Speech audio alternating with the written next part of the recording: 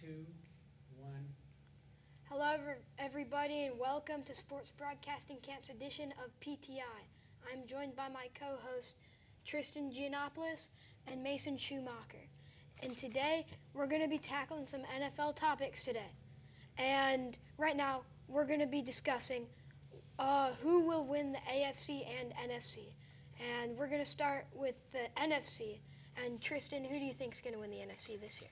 I think that even though it's very hard to repeat in the National Football League, even just winning a conference championship where if you have one bad game, the playoffs can end, I think the Eagles are more likely to repeat than any other team. I still think from top to bottom, they have the best roster in the league.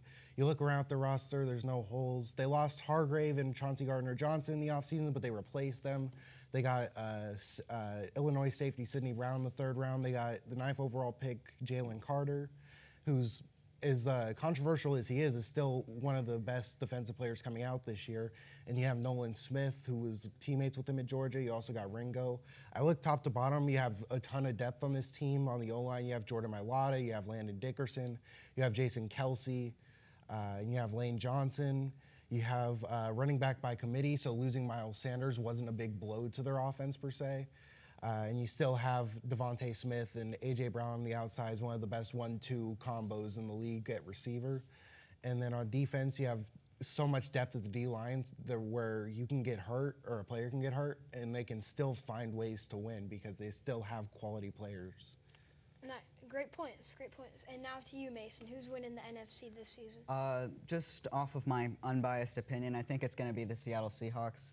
They have a very young roster that is going to be very entertaining to watch. They have JSN, who's a great addition to the team, and just adds to their already, I think, stacked offense. They have possibly a Defensive Rookie of the Year in Devin Witherspoon, who was amazing in Illinois, shutting down every Big Ten team, it seemed like. Just a very young team to go off of, and some other good draft picks with that. I think they could be really good NFC champions this year. My problem with that is that the Seahawks have a really solid and young roster, except the D-line worries me. You have Uchenna Nwosu, who's a very underrated player, needs to be talked about more. He's still not guaranteed to have a good season this year, and on the rest of the D-line, you have a ton of question marks.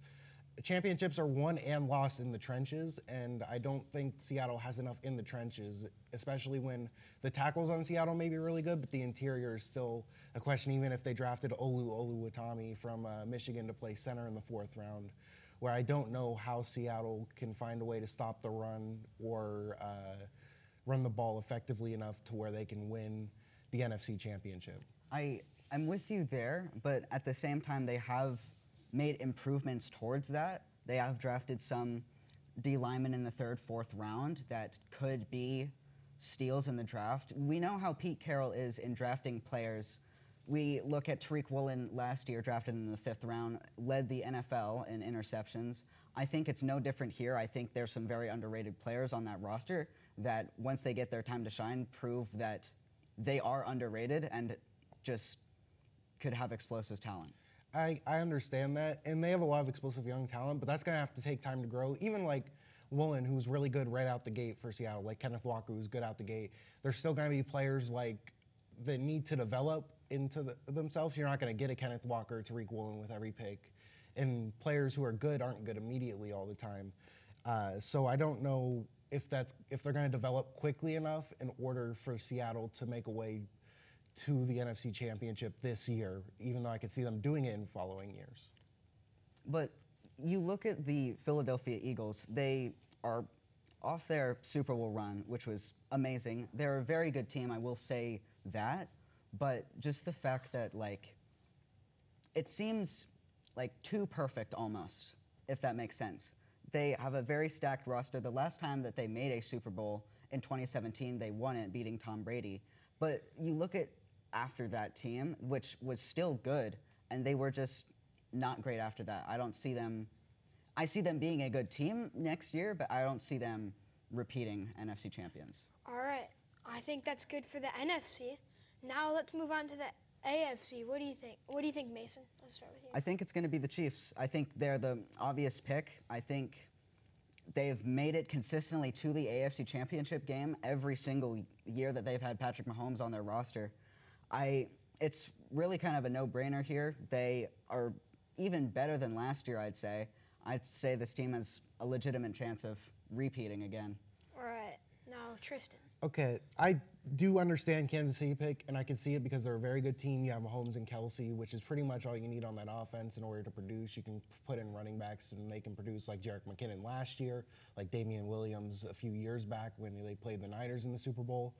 However, we keep saying year after year, this is the Bills' year, this is the Bills' year, and it keeps not happening.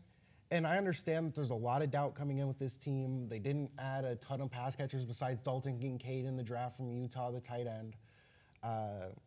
However, I think with getting Von Miller back, with getting the entire defense basically coming back, they didn't lose anybody in the offseason. Still having Diggs, even if there's something going on there internally with drama, you still have Gabe Davis, who I don't know if is a true wide receiver 2 in today's day and age compared to the T. Higgins or Devontae Smith of the world, but he's still a capable number 2 receiver. You have Dawson Knox, who's a good tight end. You got Kincaid. You can put him around in the slot at some plays, and you can make really good run after catch plays at the tight end position. I think that with Josh Allen, who I think is the top 2, top 3 QB in the league, you can bait him and Burrow. I think that the Bills are finally this is the year they're finally gonna break through and make it to the AFC or win the AFC championship, rather. It's weird to think that, but it's also the Bills, like you said, we've been saying that every year, and they have not delivered that list. This is their year, this is their year, which sounds like a Cowboys fan, I'll say. But what my problem is with that is that their offense, I think, can go, we've seen them go head to head. I believe last year's, or the year before that, the divisional round was one of the classic, all-time, one of the best games anyone's ever watched. They have very top-tier offenses, but I see the Chiefs' defense being better than the Bills. It's just, they beat them every year, and I'd see them being maybe 3rd, 4th in their conference. They beat them, but to say the Chiefs are defense is better than the Bills is complete, like, heinous to me. You look at the Chiefs defense. Chris Jones, very great defensive tackle, underrated. And you got some players in the secondary who are young and improving, and you got some linebackers who are young and improving. You look at the Bills, you have Von Miller at the D-line, who they're going to get back, who's still under contract, who was there was a very big difference when he was playing for the Bills last year versus when he got hurt. The Bills' defense completely changed. They went from a very good defense, elite defense even, to just a good defense. You have Poyer and Hyde, the best safety duo in the league. I don't think that's a debate at all. You have Tre'Davious White, top 5 corner in the game, not talked about enough either. You have Matt Milano, a linebacker who's a very good pass coverage, very good at run stopping.